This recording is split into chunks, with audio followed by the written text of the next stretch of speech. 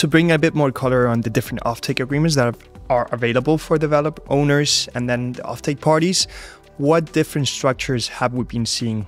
I think it's helpful to characterize the two extremes, and then we can find kind of the middle ground where we've seen or been hearing most of the deals get executed. On the far, I guess, left in my brain is you have like a fully tolled asset. And you could think of that as I'm swapping out my resource for fixed monthly payments. Mm-hmm. Whether it's with a utility, an aggregator, an optimizer, doesn't matter.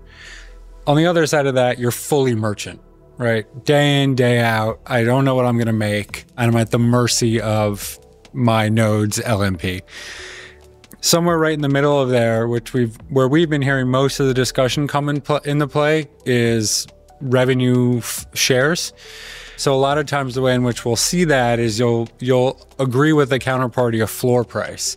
And to Brandt's point, maybe that floor price is kind of just at that level where you can meet debt obligations and kind of sleep easy at night. And then on the upside, there's usually a revenue split, sometimes 60-40, 70-30 between the owner and the set optimizer of the asset.